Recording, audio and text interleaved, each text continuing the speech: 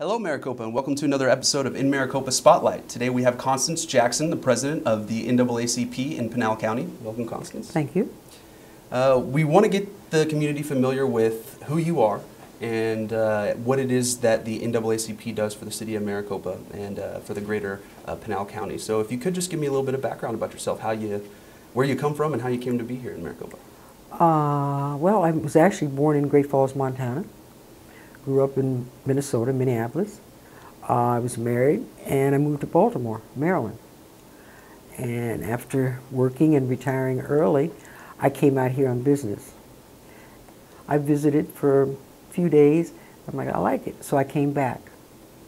And I told her I will be back before the end of the year, and I was here in January 2008. Wow. Did you immediately step into the role of the president of the NAACP in Pinal County, or was that something? Oh, no. I didn't start this until about 3.5 years ago.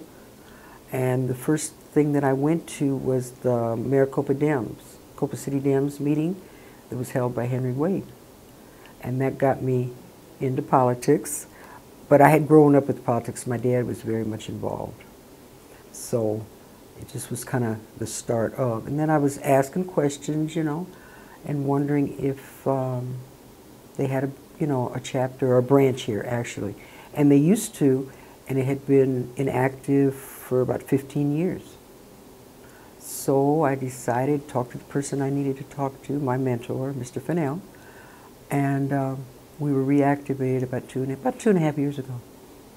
How do race relations here in Maricopa compare to Baltimore? I actually went into culture shock when I went to Baltimore. I mean, I had friends, both Caucasian and African Americans, and it seemed like they weren't connected. But I could connect with both. But people sometimes didn't understand because I had friends on both sides, okay?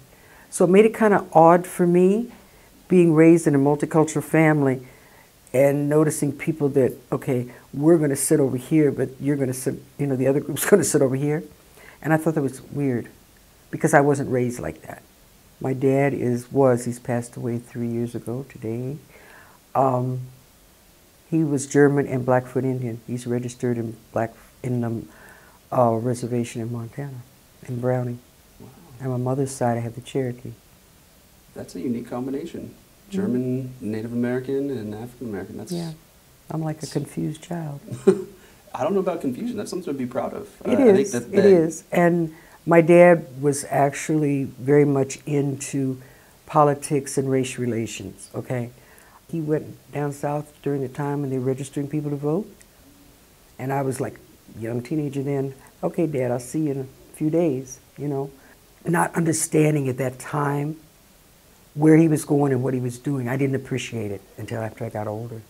I think I was raised in a bubble, in kind of protection, because like I say, when I moved to Maryland, it was like culture shock to me. I think because we have Chief Stalls, that he is the right person for the job and keeps his officers, and they're well trained to know what they're supposed to do.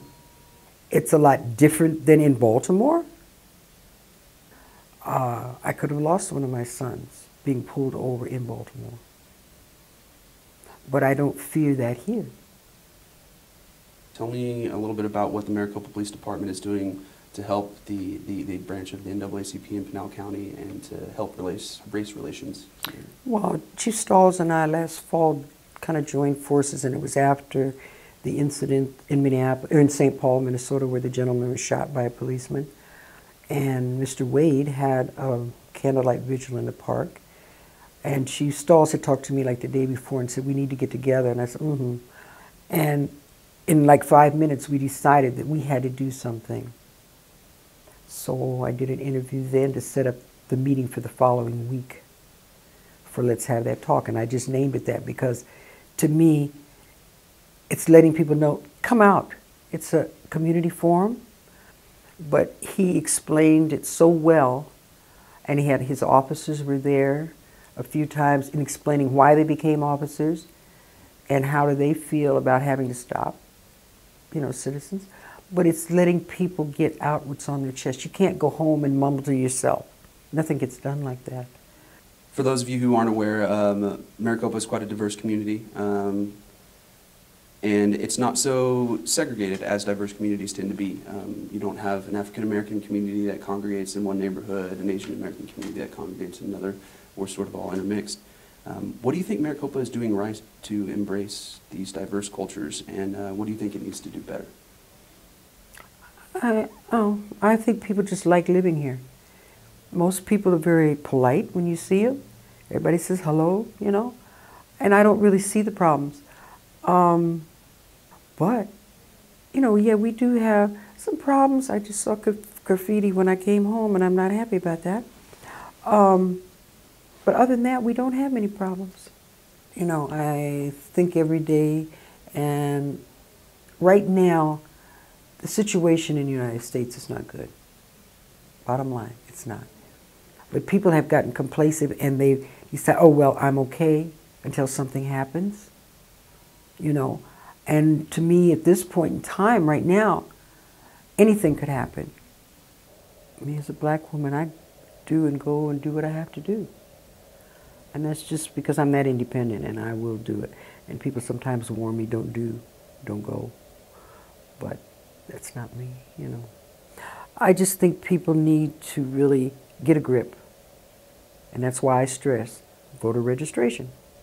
If you don't vote, or you stand back and say, oh, well, mine doesn't count, that's not true. Your vote is your voice. And until everybody steps up and decides this is what I'm going to do to make things better, things won't get better.